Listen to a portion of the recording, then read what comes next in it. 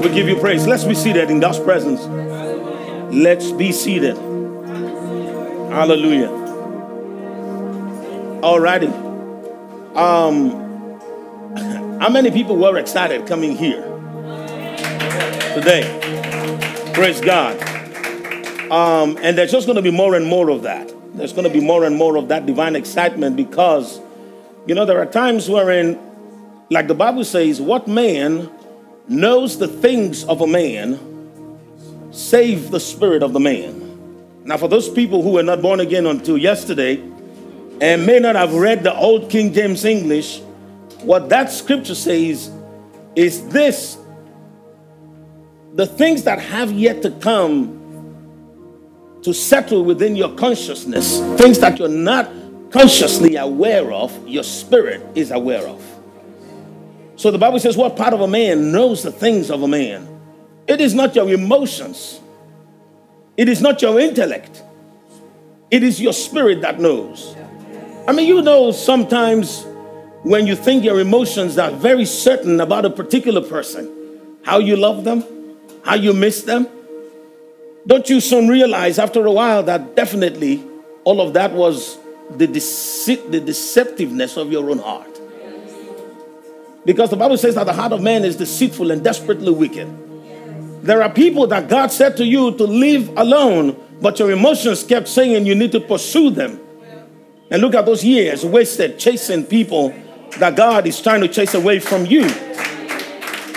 And that is the reason why your spirit is all you can depend on, because your spirit is an extension of God. And that is the part of you that gets to overcome. The Bible says, whatsoever is born of God overcomes the world. The flesh doesn't overcome the world. No matter how moral you are in your consciousness, you just haven't faced the right kind of temptation. When the right kind of temptation comes along, it exposes how frail the morality of man can be. No matter how conscious you are intellectually about what God is saying to you and the world that you're in, if it is still just in your head, let me tell you something, you are no match for the deceiver. You see, because when you're talking about intellects, you are but a man. And you're wrestling against principalities and powers and the spiritual and the rulers of the darkness of this world who have been around. They have seen many iterations of the existence that you have. So we cannot rely on our intellects. We cannot rely on our emotions. You know, the Bible says there is a way that seems right to a man. The word seem is the same root word to be conscious or to be aware of. So in your consciousness, it seems right. But the Bible says the end thereof is destruction. And so all of that to say that you may not even know why you're excited coming here, but your spirit is picking up on what things God is doing. And so if you are one of those people, can I just see if you were excited coming here? And you know that, praise the Lord, that it wasn't just emotional excitement, because it wasn't because, oh, you're going to see Laura today and she's going to bring flowers. It's not because you're thinking, Manuelita might bake that German cake all over again. You see what I mean? Or maybe you suddenly realize that, wait a minute, it's November and Chris's birthday is this month. Yes. If it was one of those things that you just know deep within your heart that God has something for you, I am glad to announce to you that what God has for you is help. Praise the Lord. God has help for us. If we get to it today, I want to get into some of the things that we need to be praying about 7 things that we should be praying about in these last days. But one of them that I want to immediately share, that I believe is the reason for some of the unspoken excitement and joy that we feel in our hearts, is God is sending us help. Because we need that help. Because every time we need to leave where we have always been to go to where we need to be, it's usually a struggle. Because the human being is very averse to the risk of discovering the new. We would rather stay where we're at. We would rather stay with the things that we have known. No matter how horrible it is, this is what we know. People say, the devil you know. You know all those lies that we have been fed, that the devil you know is better than the angel that you do not know. Let me tell you something. I would rather an angel that hasn't even been created than the devil that I know. Because what can the devil give you? The Bible says every good gift and every perfect gift comes from the Father of light, with whom there is no variableness, nor shadow of turning. There is no darkness with him. And so why would you stay with that which you know? Especially when God is saying it is time to move on. Look all through scripture. Almost every time God says to somebody to move, they don't move until it becomes uncomfortable. And that is where God sends help. You know, we read the story of Abraham, how God called him out of his father's house and his kindred in the shorter version that you've got in Genesis. And everyone is like, oh my God, that guy is so obedient. God said it and he did it. But when you read Jewish history and you read an elaboration of what he went through, he was happy when God says, let us go, because his life was hell where he was at. His own father had declared him a fugitive, and they were supposed to shoot him on sight because he had become such an enemy of the state. You study the life of Abraham and you recognize that after having pushed down the idols of his father, he pushed all of them down and their faces were to the ground. And he told on his own self. And they were like, oh, you did it. He had to run for his life. But God intended for him not to remain with those people, but he stayed there until it became uncomfortable. Many of us, where we are today, if we don't experience a little nudge by the Lord through the ministry of his angels, you will not leave Egypt. You will continue to embrace the columns of Assyria, and you will make yourself the chieftains of the markets of Samaria. But the Lord is saying, I want you to come out and be humble at the foot of Sinai, because I am coming to visit you. But you need to leave where you're at. Remember that the ones that the Lord is coming for are the ones who have chosen to go outside of Egypt to the brooks thereof to drink, and that is where the restorer will find them. So why are you excited? Why do I believe that your spirit is so ignited to be here tonight? Because the Lord says, I am sending help to those who are finding it difficult to move in the direction of my leading. So not only are we going to hear it today, but we will receive it today. In the place of prayer, every one of us, we will pray today and say, God, I know that in some ways that I'm not even aware of, I have been resisting your leading, and now I am ready for help. Let me remind you the story of Lot. This was the image that the Lord gave to me today. Even though Lot knew, what are the things we've been talking about? We've been talking about the fact that we need to intercede for our brothers and sisters who are still under the deception of Satan, who are still in the world, who are still holding on to the world, particularly those people who say to you every day, oh, I can't wait for COVID to be over. I want us to go back to the normal. Every one of those people telling you they want to go back to the normal, just delete the word normal, and what are they saying? They want to go back. We are not going back, because that madness ain't normal. There was nothing normal about that. The state of sleepiness and drunkenness that believers were in prior to COVID, we're not going back there. Do you know how many people did not even realize that before COVID they went to church just because that boy went to church? Do you know how many people did not even know that they went to church because they had always religiously gone to church? And the moment there was a little bit of an opposition, a little bit of not even a real ordinance, but some fake news telling us that we cannot meet, and they forbid us from meeting, people are like, yeah, that's what I thought. That meeting is not supposed to be. What do you think? Yeah, and they ask the same unbelievers who are around them, what do you think? The governor says that we may not be safe going out. Let me tell you something. That was maybe, I don't know, maybe 90% of Christians went to church without even thinking about why they went to church. If somebody said to you that a lion can meet you on the way and devour you if you went to church, would you still go to church? Anywhere that you want to go to, that you're not ready to remain at, do not go. And what I'm saying is this: many of us only went because it was convenient. But if you knew that this is a one way, if I go this way, I cannot come back, is it worth your while? If it is worth your while, and you take the risk to go there, then that means you are convinced that you need to go. But that particular point in time, it is not accidental. And so we've seen it. So why do we want to go back to the time wherein almost everybody showed up just because it was convenient? We're not supposed to do the things of God because they are convenient. Jesus went up to the mountain to pray in the early hours of the morning when it was cold and dark, and he went there to pray. Where was convenience? Convenience was on the boat, where Peter, James, and John were snoring their heads off. That was convenience. When Jesus was walking on the water and the storms were blowing And everybody was afraid. They thought it was Halloween. They said, wow, it's a ghost. It's a ghost. Peter was like, if it is you, bid me to come. And the Lord says, come. And he went. Now, let me tell you something. If the Lord is saying for you to do it, no matter what is standing between you and the place the Lord is asking you to go to, you should go anyway. If the Lord is asking you to go. And so, I'm not going back to that normal. God forbid that we go back to that normal. And we will not go back to that normal because time doesn't go back on itself. It may take a full circle to come back to where it was, but it's not just going to immediately turn back. And so say to those people who say to you, we want to go back to the new normal. I'm adding you to the list of people I'm interceding for. Yeah, I am. Oh yeah, because we tell people when we invite them to birthday parties that you're on my list, you're coming. So why can't you tell them they are on your list of people you are interceding for? Let them know, because some people would not wake up until they know that their matter needs intercession. Because some people feel like they are just fine where they're at. Let me tell you something one day, true story. I was feeling good about my life until I heard what my mother was praying for. And I had to listen. I was like, is that me? Because I thought I was doing just well. But when I heard the kind of prayer she was saying, and now she was asking for the redemption of my backsliding, that was when I started to think to myself that, wait a minute, I was there when this woman got born again. We showed her the difference between Matthew and Mark. And now she's interceding for me to come back to life. Maybe it's time for me to wake up.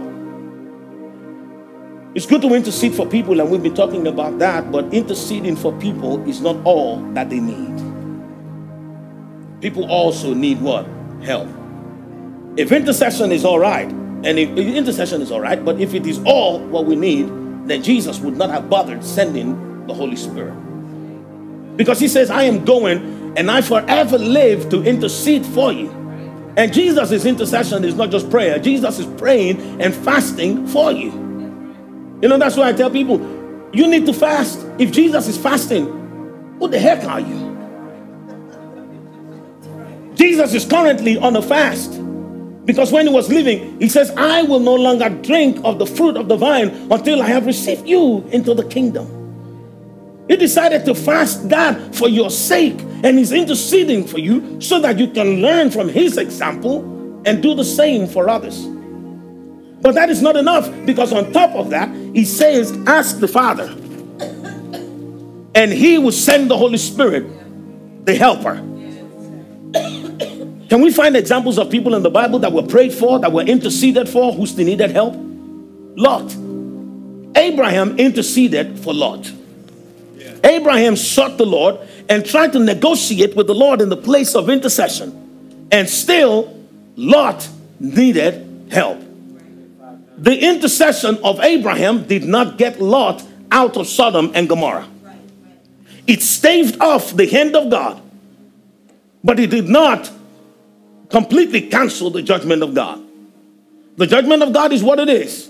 And that's what I tell people. Stop praying for the world, because it's like praying for Sodom and Gomorrah. God is not listening, because he's already decided, I'm going to destroy them. Yes. You understand what I mean? But Abraham was praying for Sodom and Gomorrah, and God wanted him to see, so that we can see even more clearly the futility of praying for a world that is resting under the hammer of God's judgment.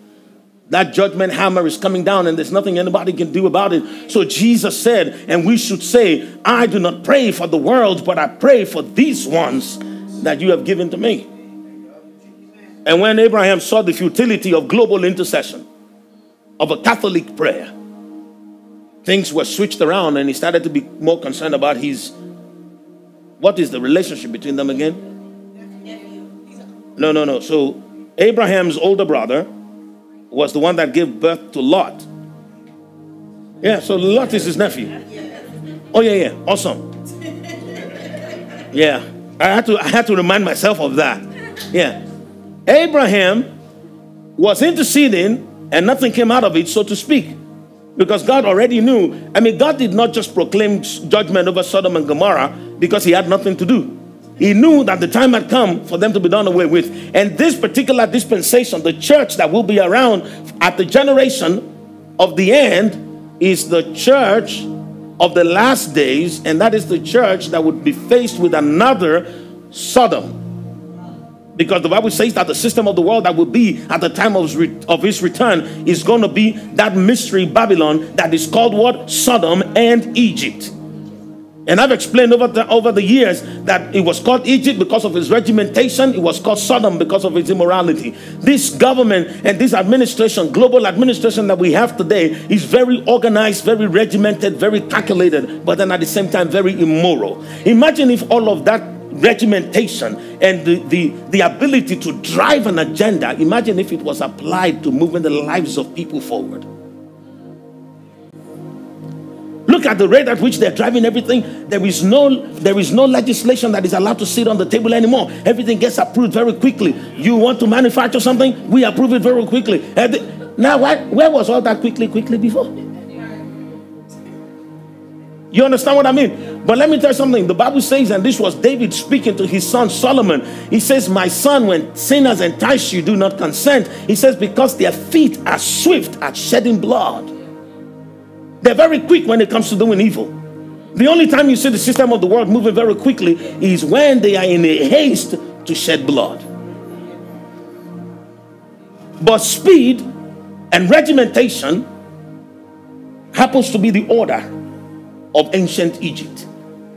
They were one of the very first people to figure out ways to accelerate a chariot to match the speed of the horse. And let me tell you something. These things are going on in the world today. All kinds of manipulation and sorcery just to shed blood. And what do we see in the midst of all of that? We also see Sodom. There is so much immorality in the world today. And they are actually advocating for immorality all the time. All day long. In fact, equipping children to be immoral. You understand what I mean? So let me say this. We have come to that end. We're not praying for Sodom and Gomorrah. We are interceding for Lot. And those people that we have been interceding for, they need more than intercession. And that's what the Lord would have me say to you today. The Lord knows exactly what else you need, which was what Lot needed. And what was it? A helping hand or two. Because with all that intercession, the Bible says Lot refused to leave his ranch in Sodom.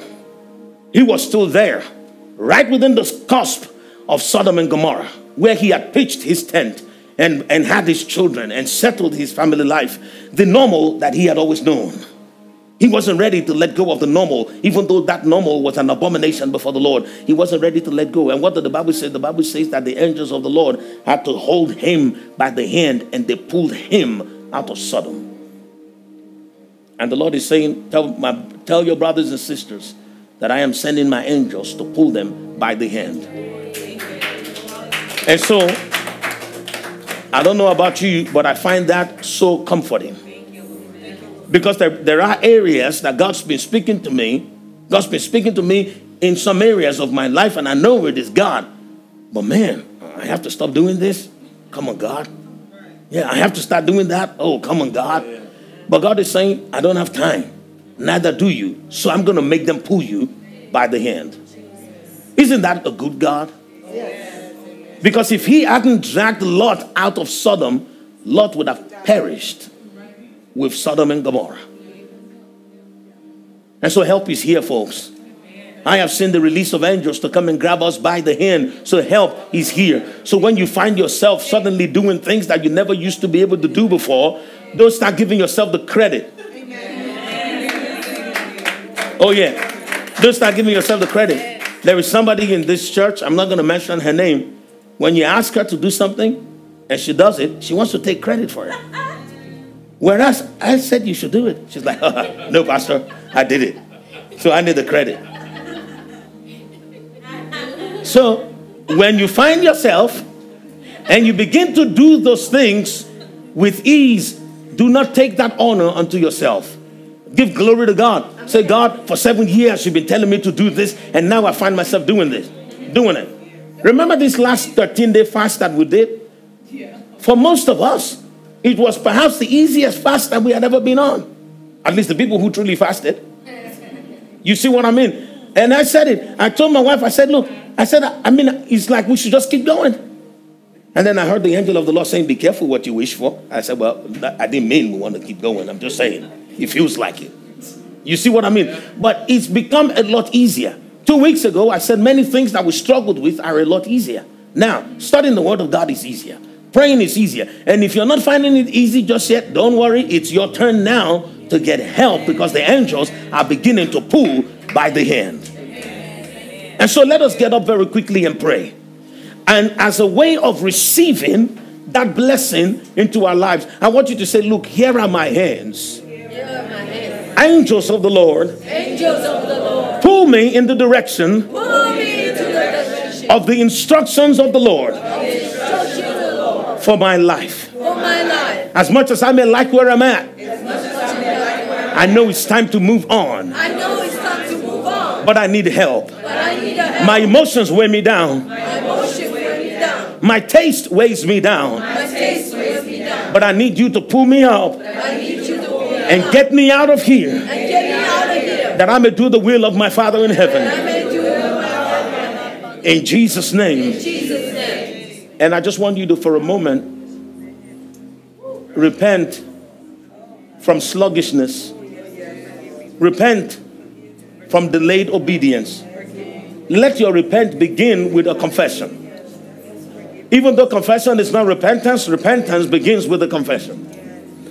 And say, now I will not do what I used to do. Now I will not do what I used to.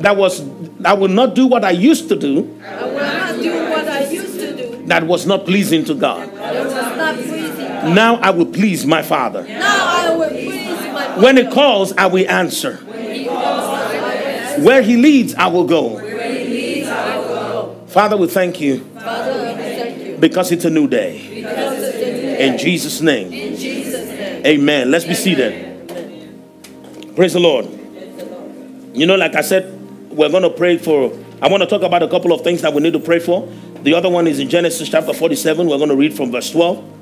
Now, the reason why it is important for us to know that help is on the way is because, number one, like I said, we should not take the credit for the things that are about to begin to happen in our lives, because it is the angel of the Lord that is pulling us by the hand. And it should also be an indicator to you of the shortness of the time.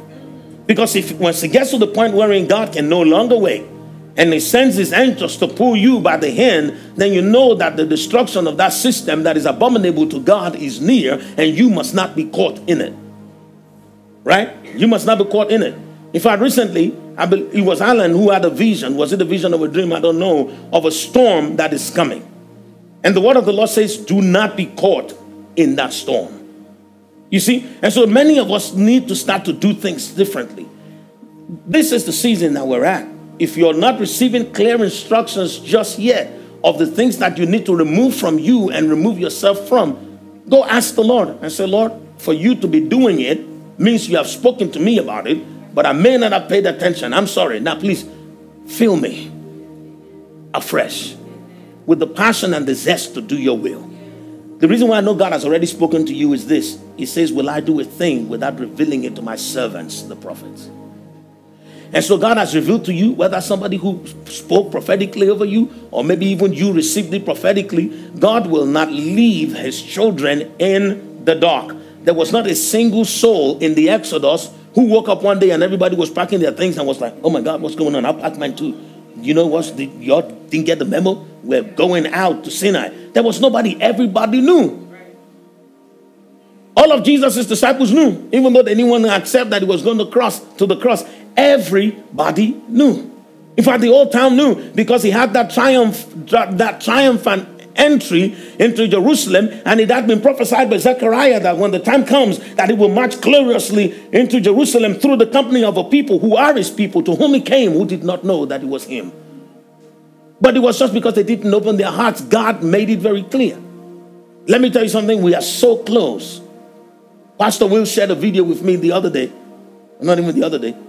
Just yesterday. Yeah, it's okay to say yesterday if you don't, but you know, when you've sat under some pastors for too long, they want to make everything sound very holy. Also, the other day, the Lord spoke to me. It was just yesterday. Okay? No ceremony about it. It was just yesterday. Will said to me, he said, you need to watch the video that I sent you. I said, oh, I've been so busy. He said, okay, watch it now. And then he showed me on his phone. Because he knows me sometimes when I say that I will watch it, it means I'm not watching it. And so he showed it to me. And we need to play that video. Maybe on Sunday we can be more organized and play that video. But do you know it's a video that shows the image of the beast that has been given a voice to speak. And those are one of the very last things that would happen before we see the revealing of the man of sin and the mark of the beast. Will, can you shoot that video from your phone to the screen behind me? If you can, if it's too difficult, don't worry about it. Oh yeah. But then if you can mirror it, I can just describe it. I can probably describe it better than they acted it. There was a meeting of the United Nations.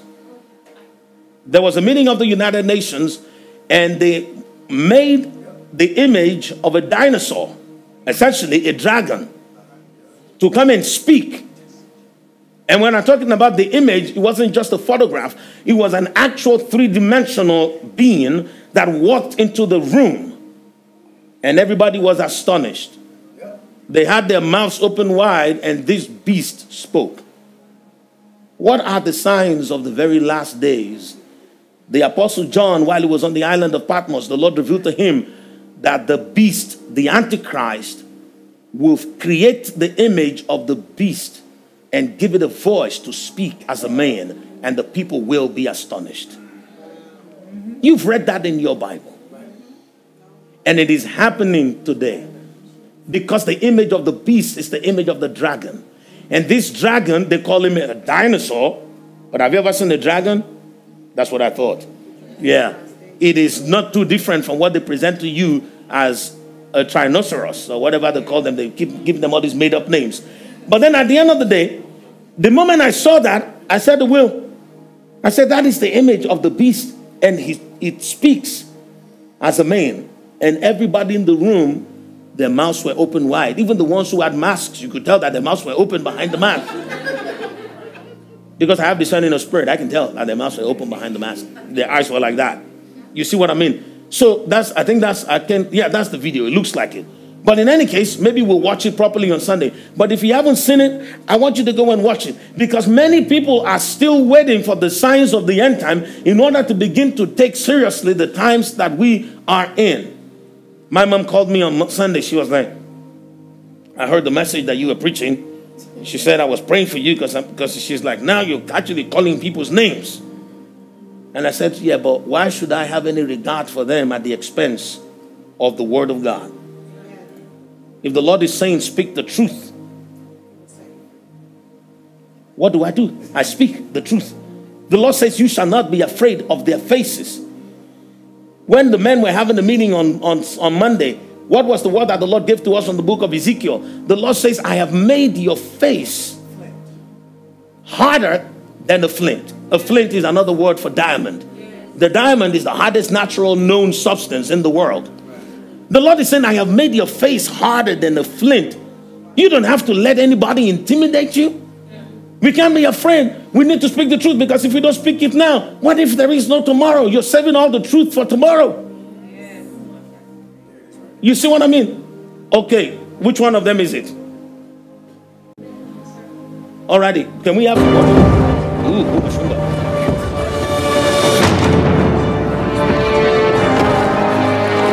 Why don't you pause? Why don't you pause? I want you all to look at some things when you go to look at it on your own.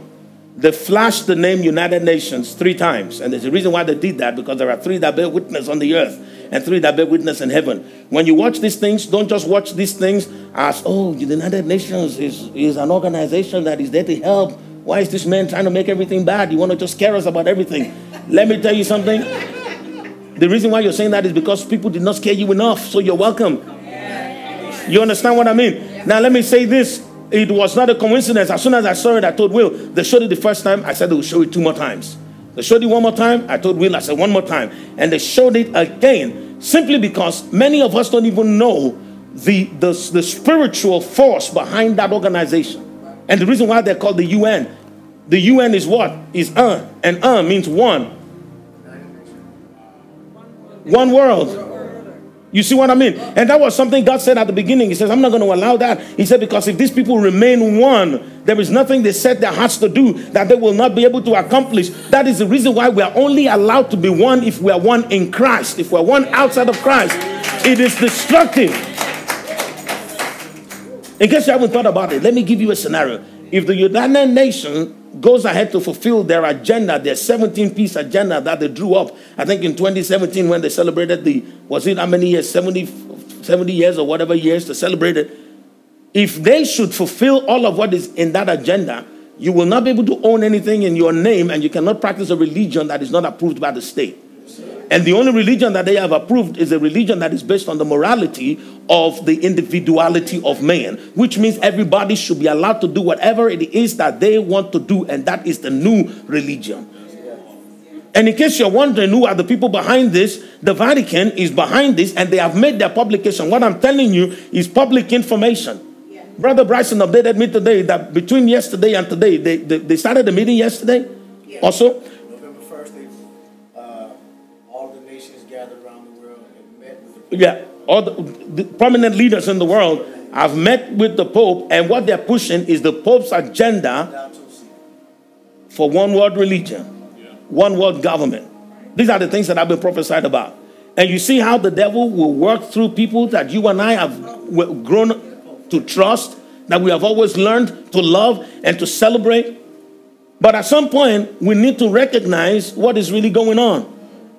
You see, because many people are still so in love with Sodom that they're not calling out what is going on. Because they're like, man, we can't say that.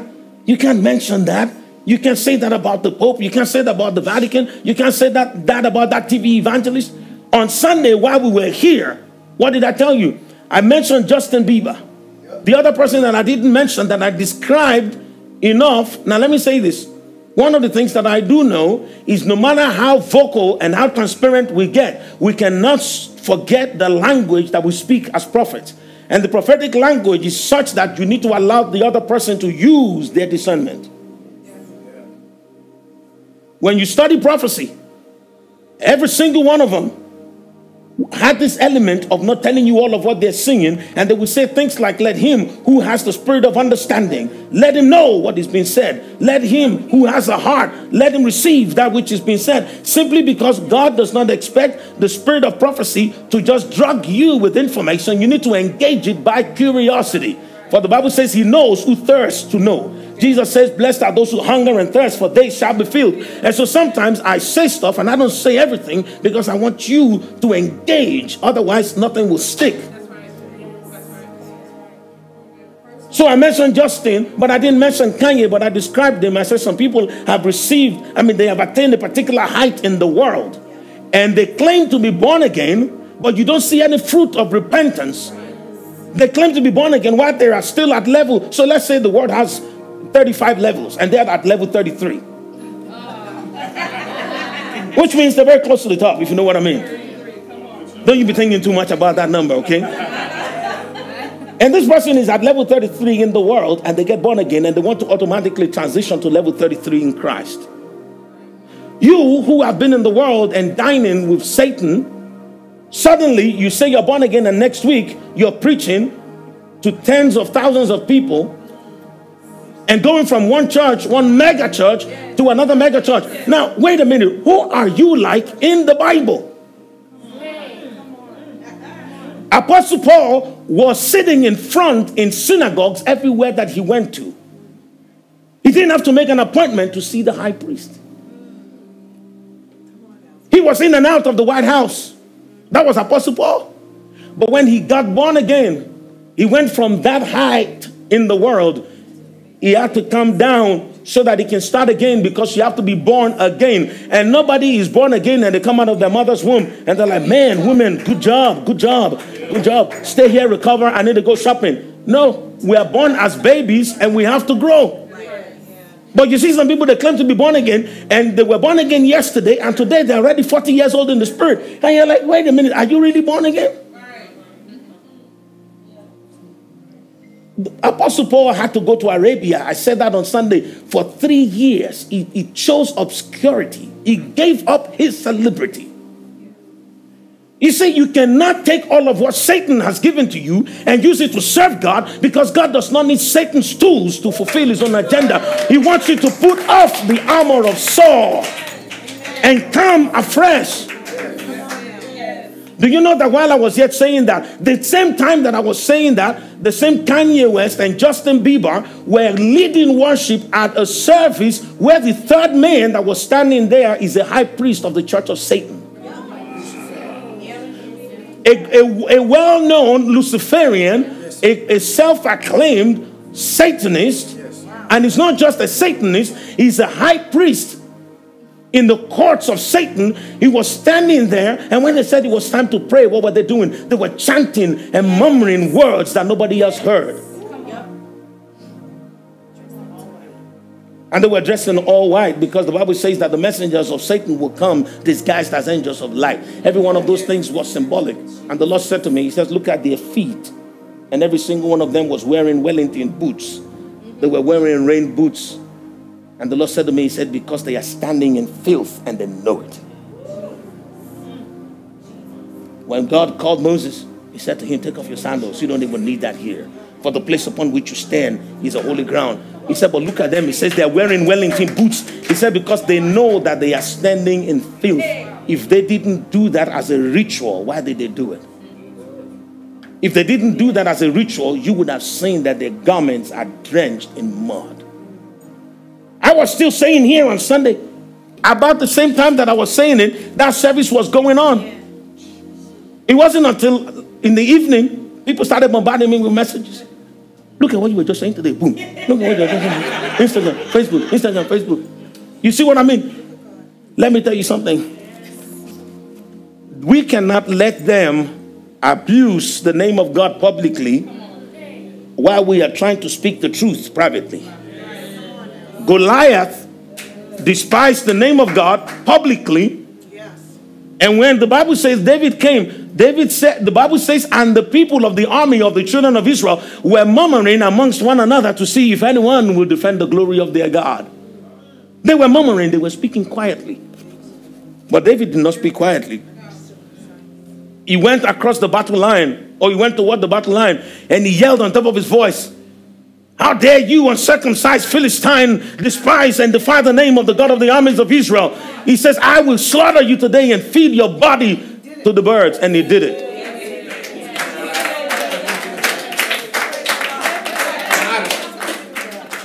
So the question is, who are you going to be afraid of?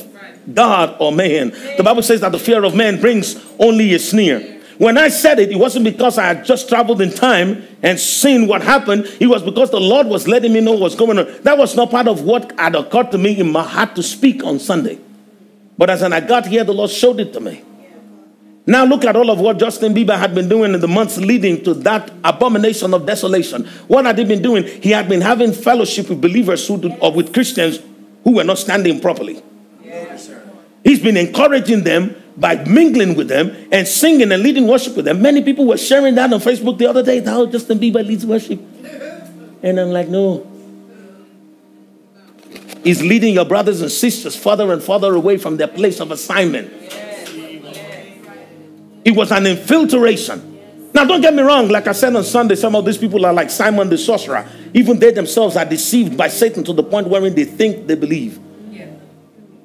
We read in Acts chapter 9. Is it Acts chapter 8 or 9? When the Bible says, and Simon believed.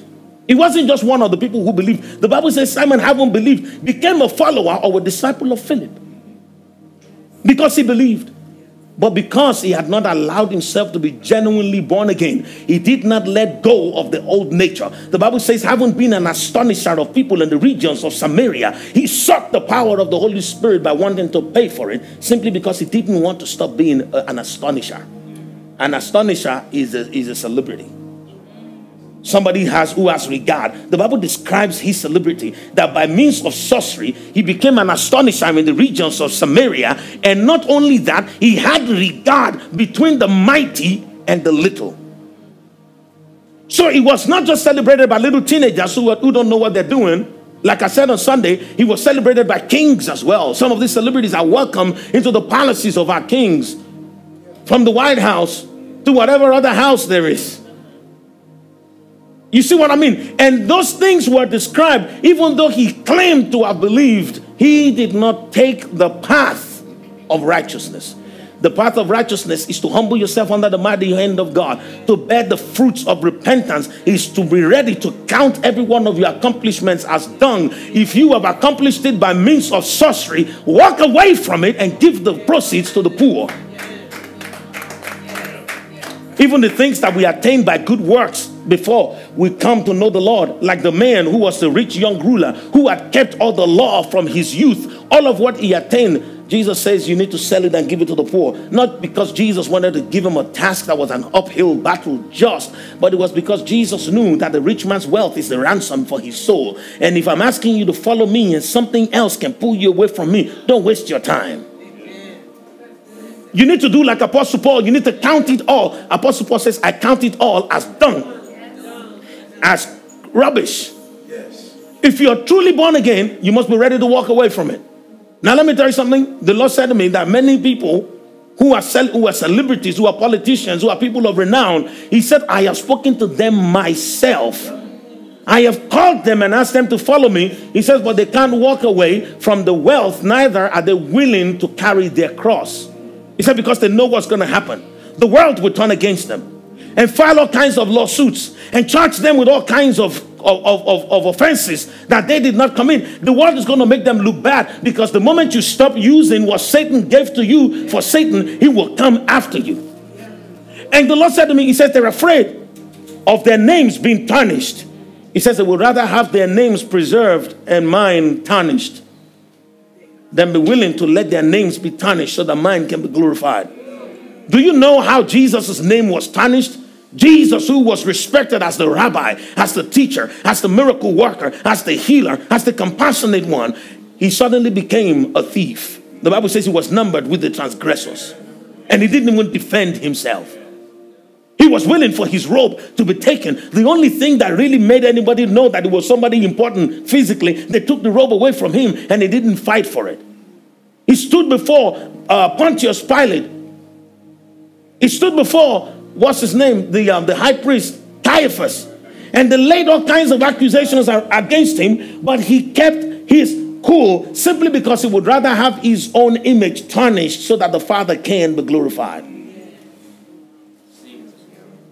Let us not be as children who are asleep, who are ignorant of the devices of Satan. Let us stop letting Satan take advantage of us by presenting celebrities that our hearts have idolized to lead us away from the Lord. Let nobody take a throne or have a throne in your heart.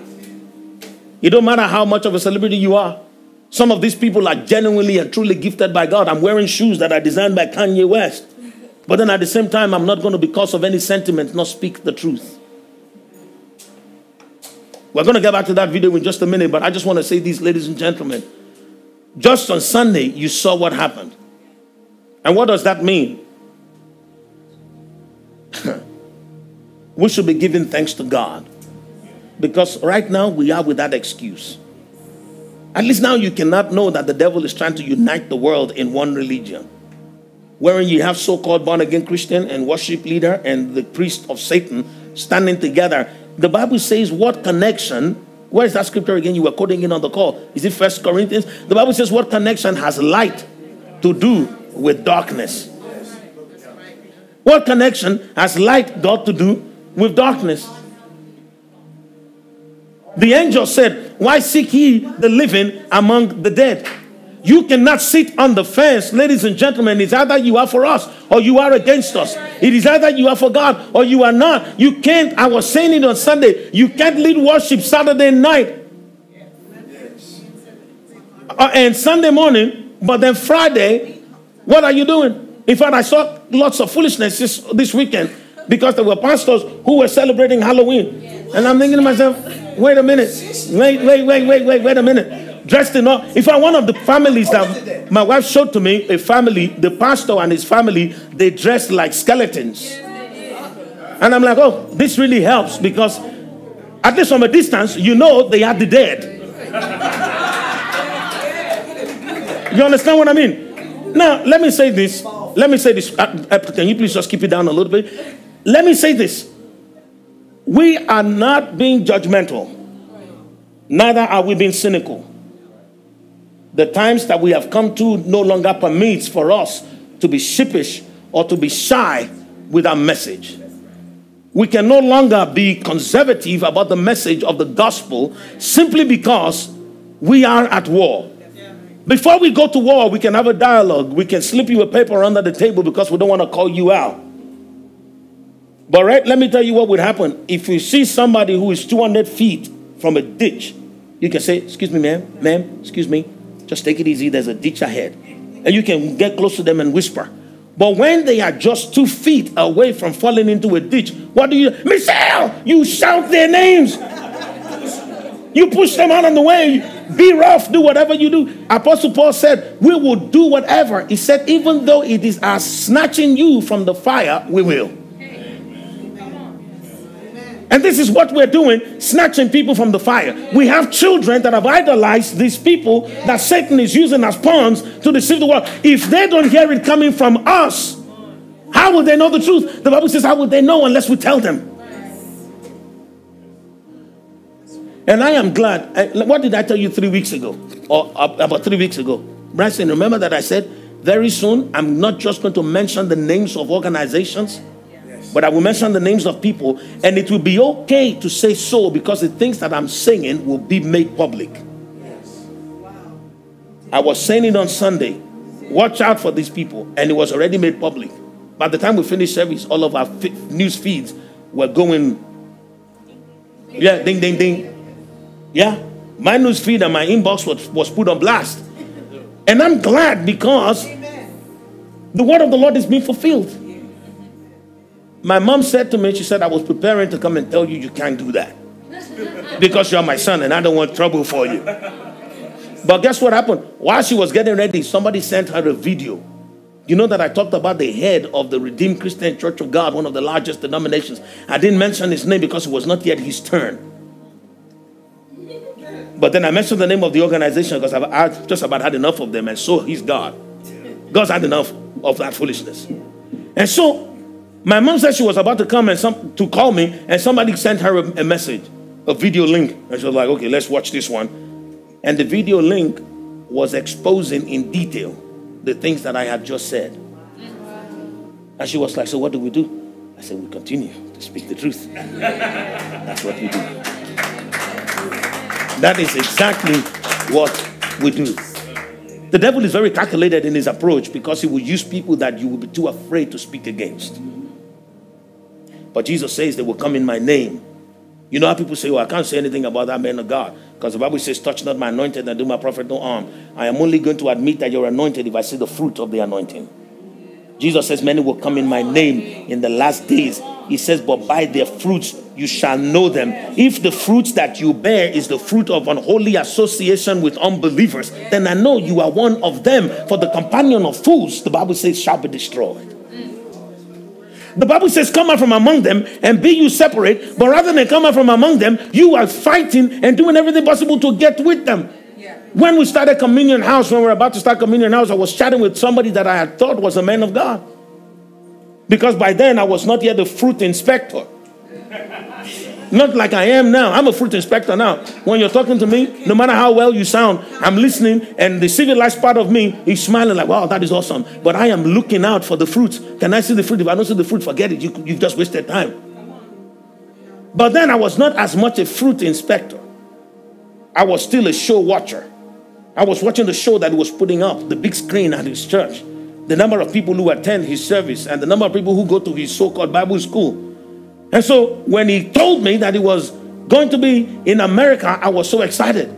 I felt so privileged that this man of God will notify me that he is coming to town. So I told my wife, I am going to go and meet up with him. And my wife was like, eh. I said, no. None of that. No, I am going.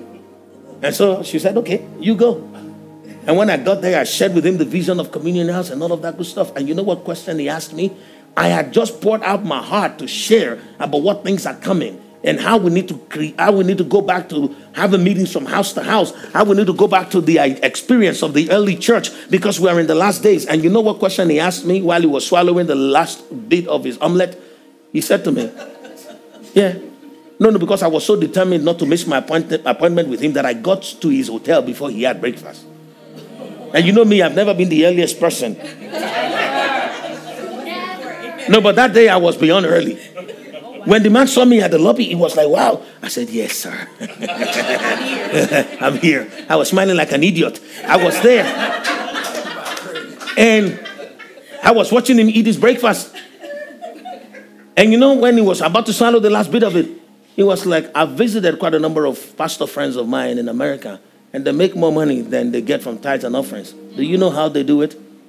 And I was thinking to myself, of all the holy revelation from the book of Acts and Hebrews that I just shared, your concern is not souls, it's not the heart of the Father, it's not the end times, it's not the return of the Savior. Your concern is how they make money. I was like, okay, I'm going to play nice.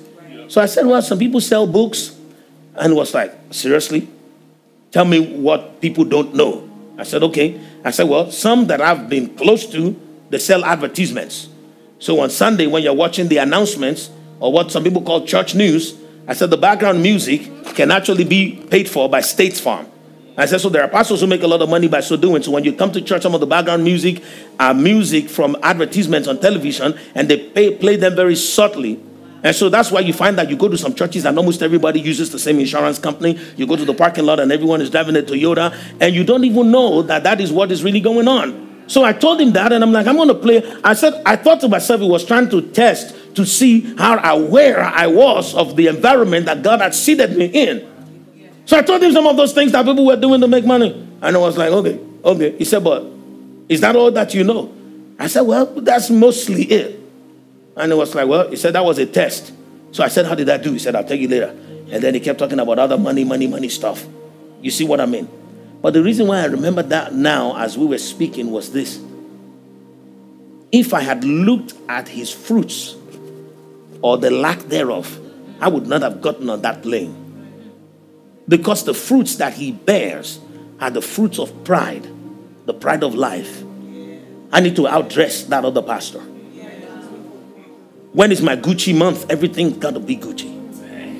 He's borne fruits of nothing more than of an ungodly focus on outward appearance and undue attention to mammon.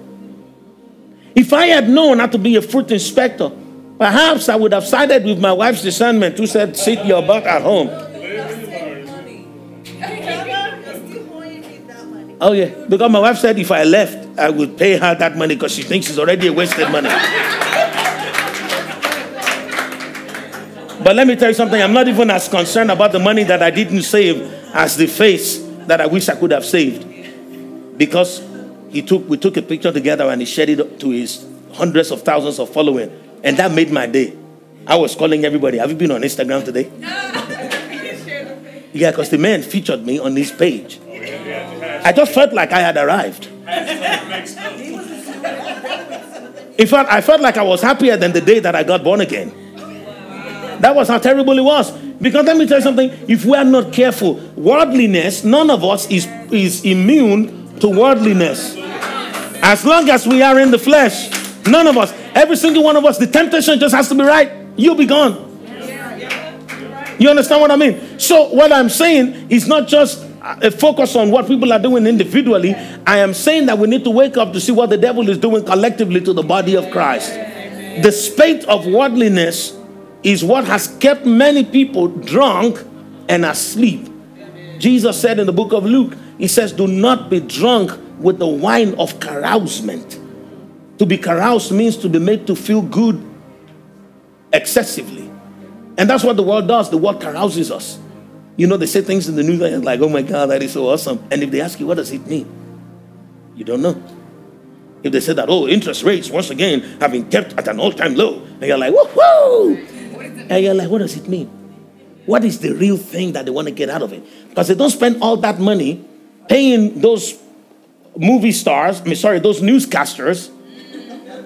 They don't spend all that money dressing them the way they do, beaming out free news to you in HD just so that you can feel good. That's not how the world works.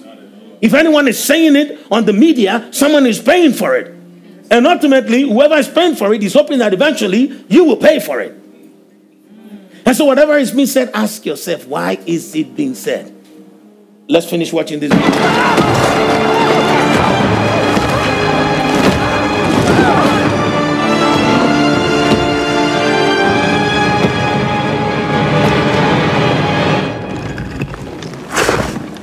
You okay? You need a minute? Cool. Okay.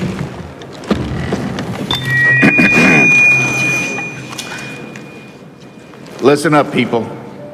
I know a thing or two about extinction.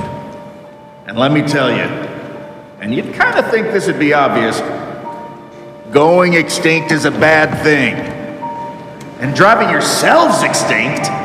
In 70 million years, that's the most ridiculous thing I've ever heard. At least we had an asteroid.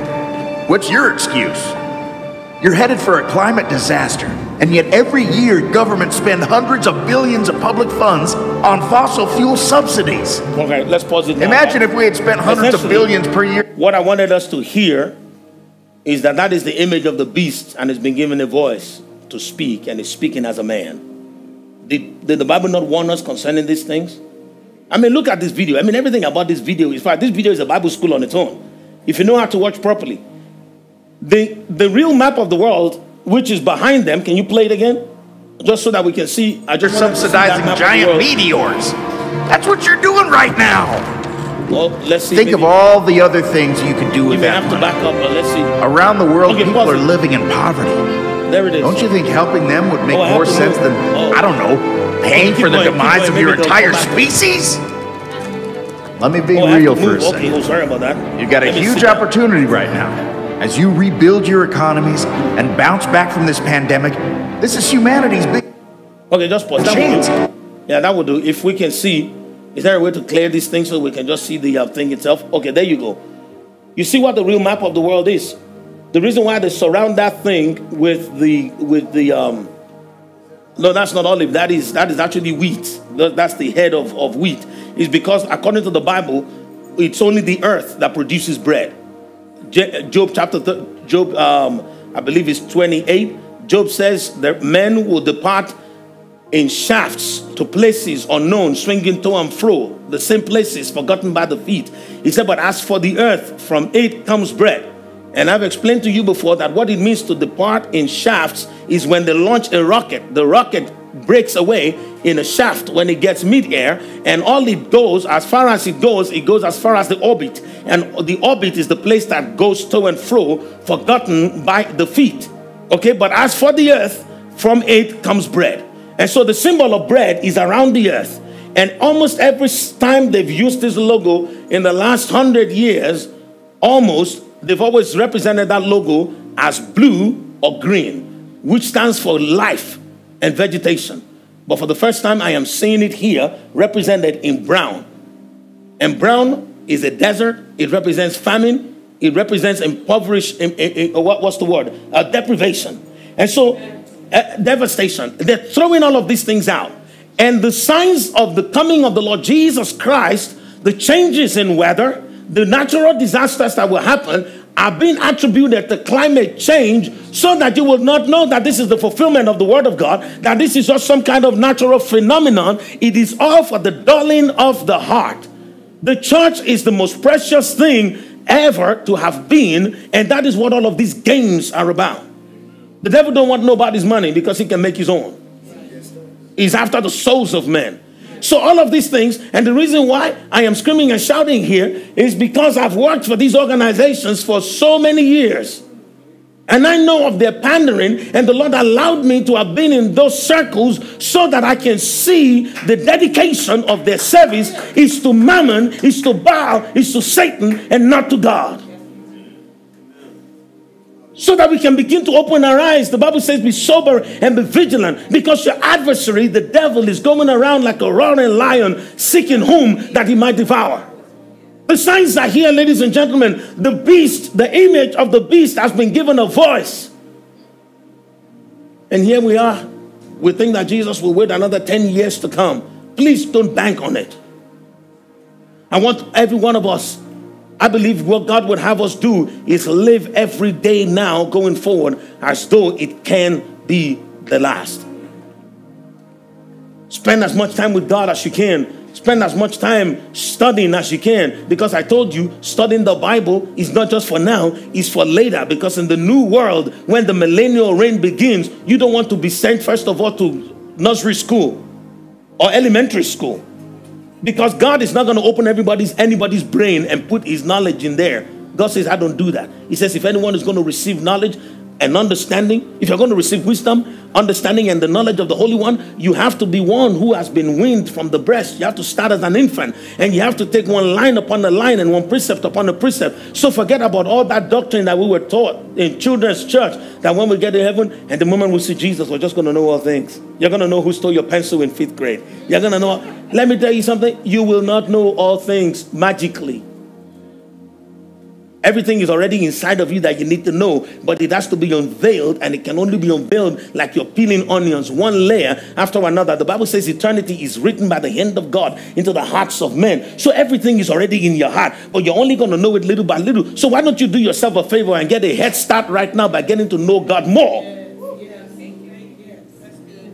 You understand what I mean? So those are the things that we need to do now. We need to start to prepare ourselves. We need to be sober and be vigilant. And whoever God puts on your mind, pray for them before you call them. Because you just never know. You might be that agent of heaven that God is sending to go and wake that person up, to go and bring in that Saul of Tarsus. You might be that Ananias. Pray before you go. Pray before you call them, so that they don't reel you in. But let me tell you something. I encourage you guys to go and watch the rest of this video, because if we should stay here, we'll be here all night. Simply because every scene that you see, everything that is shown is strategically positioned to communicate the agenda of the Antichrist. Anybody who says that the things that we see are not by God is not of God. Let me say that again. If anybody is telling you that the things that you see today, the division that is going on in America, Democrats, Republican, if you see the persecution of true believers by being shut down on social media, by being censored, by being put in social media jail like Ann, let me tell you something. Those things are not happening by coincidence. They are happening by the hand of God. So if anybody tells you that, oh, no, it's just, I mean, these things happen, you can't just keep letting anybody say whatever they want. Why not? We should say whatever we believe. The Bible says, I believe, therefore I speak. Let us wrap up here. Genesis chapter 47.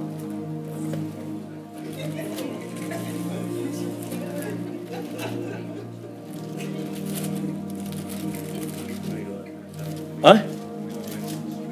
Oh, yeah. You're getting ready for communion. Yes, well done. Thank you.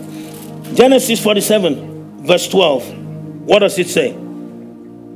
It says, then Joseph provided his father, his brothers, and all his father's household with bread according to the number of their families. God is raising people amongst us that will be able to provide for our brothers and sisters when they wake up and when they come back home. When they show up at camp, God is raising us to have bread for them. And the reason why God is going the extra mile by sending by the hand of his angel to bring you out of Sodom is because he wants you to be ready to receive those who will make that last flight. Imagine if every one of us come out of the system at the same time. Who's going to tell who what to do? God allowed for Moses to be in the wilderness for 40 years because he needed somebody who can receive others into the wilderness without feeling lost and without guessing his way through. So will you be one of those people? Will you be a Joseph? Will you be one who will say, you know what? I know that some of my brothers and sisters who are still following some celebrity culture, who still believe so very hopelessly in their political party, and they would rather say what the party is saying than what God is saying. When they wake up and they give me that call, when they wake up and they ask for direction, I will not be guessing. I would already know what to tell them. I will already have bread to give them. Remember, men, remember that scripture from our prayer meeting wherein the Bible says that we should long, like I believe it was Paul who was saying, he says, let us long to be those who impart others with spiritual gifts. Let us long, let us be those ones. He said, because when you long to be the one to give bread, guess what? You will have bread. If you are the one that is longing to give people insight and revelation, you will have insight and revelation. But if you don't see yourself as a Joseph that will help to secure your brothers and sisters and empower them to also fulfill destiny, guess what? How is God going to trust you with resources? And God is raising up people here for the preservation of life in the days to come. Let me tell you something. Some people will not wake up until the last minute. Some people would actually be already in line to receive the mark of the beast when finally the conviction of the Holy Spirit will ring in their hearts. And they will say, what am I doing here? What happened to me? People would wake up and suddenly look at themselves and say, how did I even allow myself to believe these things? To follow these people? Do you know how many people after Sunday who woke up and repented from having gone to some of these worship services?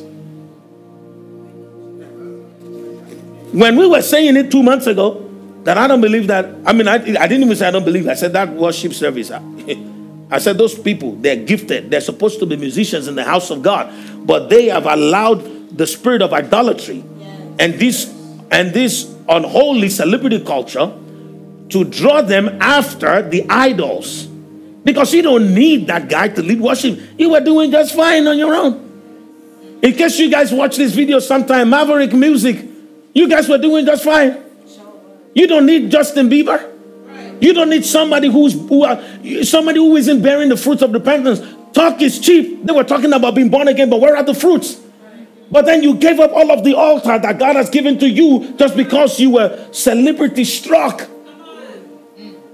So I said that today for the rest of you who are looking to honor that invitation from the ungodly ones. You don't need them. You have Jesus. My dear pastor friend, if you are too busy to prepare a message to preach, tell the congregation, I'm so sorry, I didn't prepare any message, but thank God he's prepared Brother Ramsey. He can come and preach. Let someone come from among you. You don't have to go and pay lots of money to bring some celebrity to fill in the gap. Because those guys aren't bearing the fruits that are worthy of the name of God. But you bring them to the altar because you want a following. You want to increase the number of people watching your services. So you hire a celebrity. God says you are the light. If you need to shine something else on your gospel, it is darkness. You understand what I mean? I don't have to bring. So that pastor that I told you that I went to meet up with in Houston, who was asking me all those questions about money. When I was leaving, you know, one of the advices that he gave to me, the counsel that he gave to me when I was leaving, he says, I know you like to keep to yourself. He said, but that's not how it works. He said, once you get home, start liking people's pages. He said, all of these pastors that are doing well, he says, when you look at them and they have about 100,000 and above, you know, they have a good following. He says, like their posts, start commenting on everything. He said, at some point they will notice you. He says, make sure you comment and like, and you follow them. And I said, oh, okay. How does that help me? He says, yeah. He said, because you want to be noticed. He said, because those are the guys who can give you a platform. Oh, yeah. No, those guys can give you a platform. But look at the people that God given a platform recently. Where are they now? Ashamed, because it's very apparent now that they have been drinking from the cup of the Luciferians. And some of them are too ashamed to even admit it, so they will try to cover it up.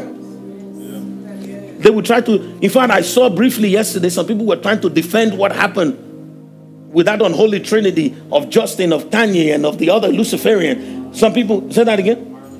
Oh yeah, something Manson. People were trying to defend what happened. And some people were like, oh, no. We're Christians, you know, we should love everybody.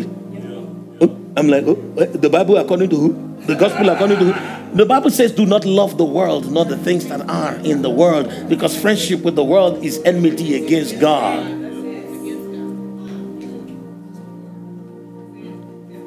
When did it become so important to be so famous? When Jesus was around, he didn't want to be famous. When he worked a miracle, he would say to the person, just go home. Because the moment you tell everybody, everyone's going to be here.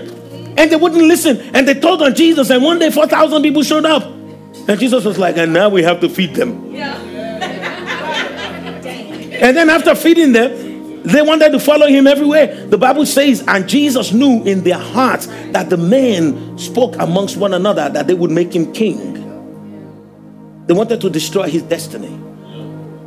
They wanted to make him king on the earth, whereas he's the King of Kings. Do you know how many people whose destinies got destroyed because the wrong people came around them to make them king? Oh yeah, there are pastors and bishops today who are wearing long garments and pastoring a church of thousands of people who ideally God has sent to be missionaries to India, wherein they would actually do the work of their father. But now they have been made king, and so they're at home watching TV and drinking wine. Let us be like the ones who said, I would rather suffer affliction with the children of with God's children than to eat the fat of the king's table. Anyway, you know these things are so real. Wherein I'm excited. On Sunday we read from the book of Revelations, wherein the Bible says Satan knows that his time is short, and that is the reason why he's cranking everything up. And God is the one controlling time. He's the one who says in those days, the Bible says in those days the Lord will shorten the time for the sake of the elect. And so everything that was prophesied is still going to be fulfilled. It's just happening more quickly. And so God is bringing you out more quickly. He's equipping you quickly. And so what does that mean? You need to engage him. You can't miss a thing. Let us break bread together. Let us rise.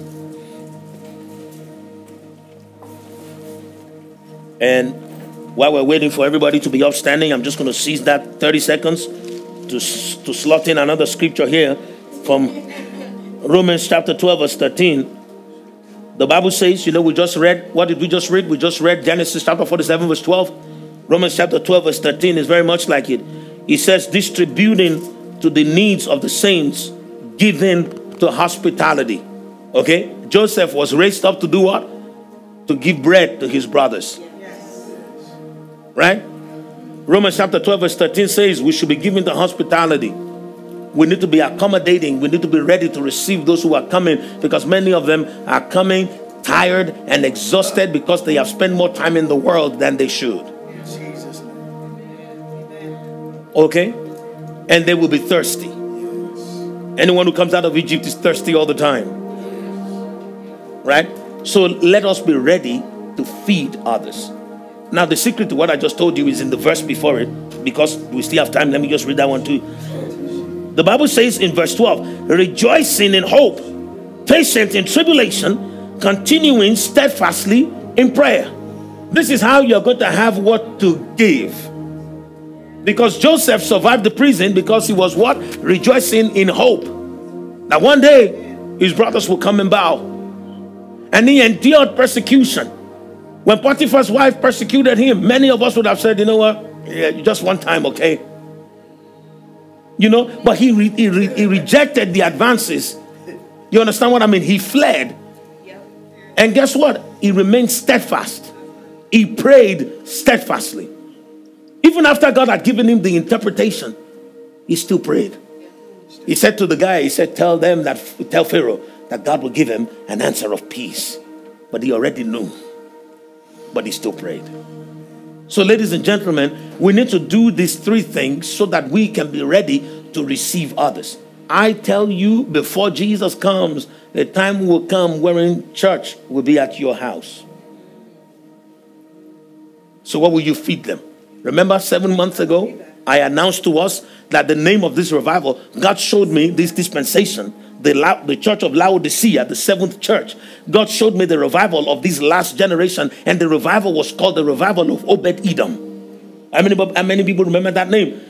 Obed-Edom was the guy, after the Ark of the Covenant could not find a resting place, and David was looking for where they're going to put the Ark of the Covenant.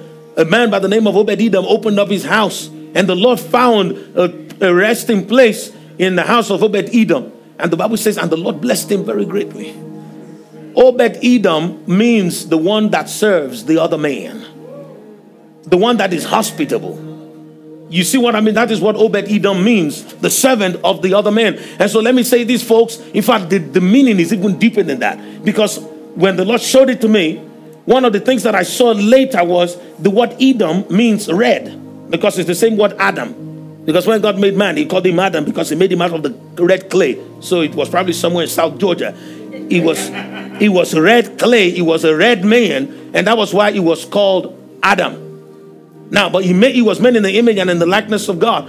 When Ezekiel saw the feet of God, what was it? He was red, because it was like burnished bronze. When John the Beloved saw the feet of God, of the Lord Jesus Christ, he said it was like burnished bronze. He was also red. That is the reason why when you watch these new movies, when they want to portray God, they portray him as a red being or a purple being. Have you seen the trailer to the Eternals? They were talking about the one who gave them the instruction not to defile the children of men. They said it was the red one. So they're talking about the God of Adam, the one who made heaven and earth. Anyway, that's a story for another day.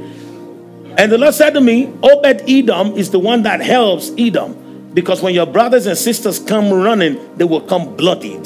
They will come beaten by the world. Because when Jesus was on the cross, he was not white, he was not brown, he was not yellow. Jesus was red on the cross, because the crown of thorns they put on his head was for that purpose, so that he bled evenly all around him, such that when the Lord looked at him, God saw the second and the final Adam. Heaven was looking at a red man on the cross. And so when your brothers and sisters come, they are coming to the house of Obed-Edom, because that Obed, that servant, is there to serve you. You need to be that one that is ready to serve them, to give them comfort, to enlighten them, to share revelations with them. So church is coming to your house as it did the house of Obed-Edom. Are you going to study and prepare yourself? Are you going to be prayed up? It's every inch of your house. Do you know that quite often when people come to this basement, even when we're not having meetings, people are always like, man, there's something about this basement. Let me tell you something. Prayer is always going up in this house for the glory of God. What will be said of your own preparation? How will you ready yourself like Joseph? So 2 things that I want you to take out of this meeting today, apart from the fact that we need to open our eyes and not let any other clue pass you by. When next you see that trend on social media, when next you see that thing in the news, don't let anything pass you by, like this dragon that spoke. Don't let it pass you by. But if you don't know what you're looking for, it will miss it. So that means you need to spend more time studying prophecy and studying the word of God, and then to keep your eyes open and keep your heart open too. You see what I mean? Now, apart from that, 2 things that I want you to take from here today is that God is bringing you help, grabbing you by the hand to take you out of the system. So the things that have held you back, the taste that you've had for the garlic of Egypt, the Lord is purging you of that so that you no longer desire those things of the world. He's doing that. He's bringing you out. So that what? So that you can be outside, and when all your brothers and sisters come, you're like, what time did you wake up? I've been awake since last year. You're just getting woke. Okay, it's okay. It's all right. No, it's not so that you can brag and take credit. It is so that you can be prepared to feed them and to be hospitable. Now, let me say this again. The reason why I'm saying this is because many of us will be bombarded with questions. When they come, they will be like children. They'll be asking you a lot of questions. Since when have you known that the earth is not that spinning ball? Since when have you known that these people are the same people? This politician and that politician, they've been eating together. They're all messengers of Satan. Since when have you known that this TV evangelist is actually one of those inseminated people in the body of Christ to confuse? They will ask you all those questions because they are just waking up. And if you are not patient, like the Bible says, patiently being hospitable, you might want to run out of your house and say, God, am I the only prophet left in Israel? So let us exercise patience. Okay? Let us begin to bear the fruits of the Spirit, because we're going to need it. Why did you get a head start? Everybody here at Communion House, every single body, Angelica, you can bear me witness. Right? Everybody here, you know that God brought you here by his own hand. We don't have a billboard. We don't advertise. We don't have, the address for this place is not listed anywhere. You understand what I mean? God brought you here. And if God brought you here, then you know that he has an assignment for you. So please let us begin to take it very seriously, what God is doing with us who are here. Alrighty. So let us raise the bread. My bread is really broken actually, so I'm breaking bread. Father, we thank you. Amen. Thank you, Lord Jesus. I want to say this. I want to tell you this. As soon as I closed my eyes, I saw the Lord waiting for you at home. And I'm so excited because one of the most significant changes in my life and in my walk with God happened at that time. There was a season of my life wherein when I was hanging out with my friends, I always felt like somebody was waiting for me at home. The first time it happened, I got home, there was nobody. And I'm like, it's not even possible because my door is always locked. How is anyone going to wait for me at home? But I always felt like someone was waiting for me at home. Until after like the third or fourth time that it happened, it just hit me that, oh, this must be the Lord waiting for me. And I'm seeing that today concerning some of us standing here today. You will have an encounter with God the moment you get home. A question that you've been asking, the answer will drop in your spirit. Some of you will suddenly remember something or somebody. It is not because your brain suddenly woke up because of that coffee and long drive home. It is because the Lord is bringing to your remembrance. So I want to say to you, be full of expectation because the Lord awaits you at home to bring you into that sweet fellowship. And so Lord, we thank you. Thank you, Jesus, because we do this in remembrance of you. The very essence of your sacrifice will call to remembrance that it was your deprivation to give us the greatest privilege of all, which is the glorified life. Thank you, Jesus, for your body that was broken, for your blood that was shed. You may eat and you may drink in remembrance of the Lord Jesus Christ.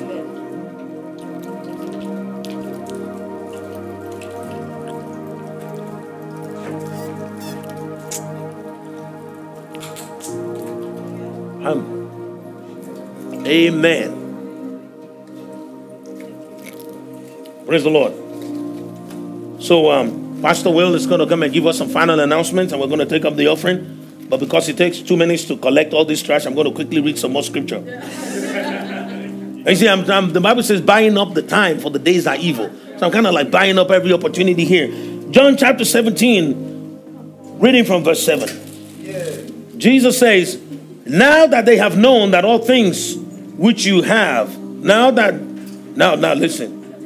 have known that all things which you have given me are from you. For I have given to them the words which you have given me, and they have received them and have known surely that I came forth from you, and they have believed that you sent me. Before people believe that God sent you, that you are the Obed-Edom, you have to first of all believe it yourself. Can I say that again? You have to believe that God brought you here for a purpose. That God is opening your heart for a purpose. That God is enlightening you for a purpose. And how do you demonstrate that you know? By beginning to act like somebody who knows. You need to become circumspect in all your ways, which means to be fully alert and let nothing pass you by. Begin to look at the resources that God has given to you, the skills, the places that you have been, the experiences that you have had. The other day, I don't think I told you, but it was Bryson that I was talking about. I sent somebody for him to mentor. And when I told him what that person was going through, he became emotional on the phone and he said to me, I sought the Lord concerning these experiences. Because when they happened to me, I was like, why me? And the Lord said to me, so that you can know how to help others through it. Now, that is what we're supposed to be doing now if we truly believe that the time has come. Let us begin to leverage everything that God has given to us. Praise the Lord. Amen. Amen. Let us celebrate this man of God. Come on. God is good. This has been House to House. And it is incredible what we are able to partake in just coming here. I'm going to transition to a time of tithes and offerings. I'm going to put the basket here rather than this TV remote and rather than my phone. And I'm going to ask for a volunteer. Oh. Caught it. There you go. Nearly. Would anybody like to take Bryson? Would you do me a massive favor? Would you run around with those? If anybody needs one, just give Bryson a high five or a wave. But you can see what type of house we are, what type of DNA we have, and what we're looking to progress and walk forward in. If you want to see more of the same, it's your tithes and offerings that help us make all of this possible. All of it. All of it. Even all the stuff that you see online, on social media, on podcasts, etc.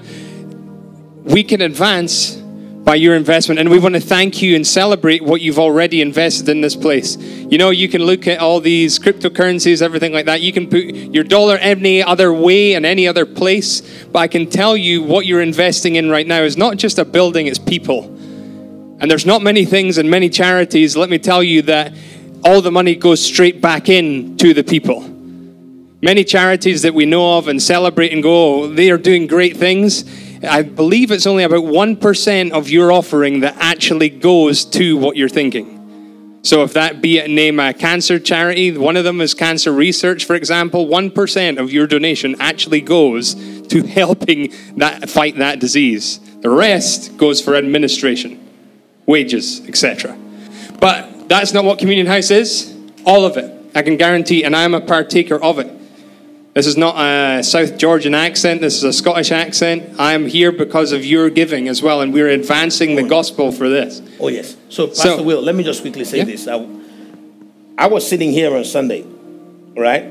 So now the Lord is letting me know that, look, we go through all of these things just to encourage giving, but it is not the substance. It is the heart. You see what I mean? Obedience is all of what matters. The Bible says obedience is better than sacrifice. And sometimes it is not what is being sacrificed upon the altar, it is the obedience. You know, we're a different breed of people here. So we can't do things like the world's always done it, or like the way we've always done it. Let's understand that this is worship. We're presenting our obedience before God. I sat here on Sunday, and there's money that's been owed to me, insurance money that's been owed to me, and for some reason, no one is talking to me, no one is calling me, no one is texting me, and no one is paying me. And I was just like, well, whatever, it's going to come when it comes. I sat here and the Lord said to me, I want you to tithe in advance of that money. And I'm like, okay, I haven't even gotten the money. I'm not even sure when I'm going to get it. But the Lord says tithe in advance. And they called me and they were literally begging me to take the money quickly. They were like, if you gave us your account number, we can deposit it now as opposed to sending you a check. And I'm like, I've never heard that before. No one's been that in a hurry to give me money. At least not like that. You see what I mean? And so I just want to encourage you. It is the obedience. So this is not to impress anybody or to save anybody from going into foreclosure. This is essentially a way of demonstrating your obedience. So when you do it, then you get the fullness of it. All right? So God bless you. I just thought I'll add that and we can close. I think that's amazing. Because 2 Corinthians 9 verse 7, each one must give as he has decided in his heart, not reluctantly or under compulsion. For God loves a cheerful giver. So if you want to give, here's the ways you can give. Checks can be made payable to Communion House, PO Box 384, Swanee, GA, USA 30024. Text give to 678-929-2267. Online is communionhouse.com/give. You can give via the Church Center app. Cash App is $ Communion House. Zelle is 404-369-9560. And PayPal is at communion.house. And you've got the envelopes. If you've got the envelopes. If you've given on your phone, would you raise it with me as we bless this offering? Or if you've given via another way, hand on heart, whatever you feel comfortable doing. Let's pray over these offerings. Thank you, Sister Gina, as well. Lord, we thank you for every good gift that has been sown into this house, Lord Jesus. And we thank you, Lord, that it's just a return of what you have already given us in good stead. So, Lord, we just give all the praise and all the worship to you that you have put us in a place of plenty. There's many who are in want, but you have put us in a place of plenty that we might replenish and build others. So, Lord, we give you all the praise and all the glory in Jesus' holy name. As per a couple of announcements, there's just one that I really want to draw your attention to. I will put the building fund up to close, but please, this is our early Thanksgiving fellowship lunch. Come on, come on. Oh, thank you, Washburn. Thank you. Let's celebrate this. This is going to be at Donny's Country Cooking. That's 1485 Beaver Ruin Road, Norcross, GA 30093. Now, we would like to help Donny's out. If you plan on attending or coming along, please would you let us know. There's two ways you can sign up, but I'm going to set this challenge. If you do want to come and you've set in your heart tonight that you do want to come, there's a notice board which you can sign up on. Please do not leave without giving me your details and how much numbers are coming. This is all free, by the way, and it's a great time of fellowship to celebrate an early Thanksgiving all together. So who thinks that sounds like a good idea? Come on. And who's going to sign up tonight? There you go. There you go. So please, I made you raise your hand. You can't lie in the house of God. So there you go. You need to do it. Last of the announcements will be spinning behind me as we finish. But please join us on Sunday, 10 a.m. on Sunday. And we are thankful for who you guys are being here in this place. Let's stand to conclude, please. Let's stand to conclude. And let us just pray to conclude as well. Father, we are careful to give you all the praise and all the glory. And I ask, Lord, we ask, Lord, let your will be done that is already in heaven, but let it be done also on earth, Lord Jesus. Let it be on earth, Lord, every part of your plan, Lord, and let your Holy Spirit change every heart, mend every healing in heart, Lord Jesus, and just ignite people in a new way as they walk out of here.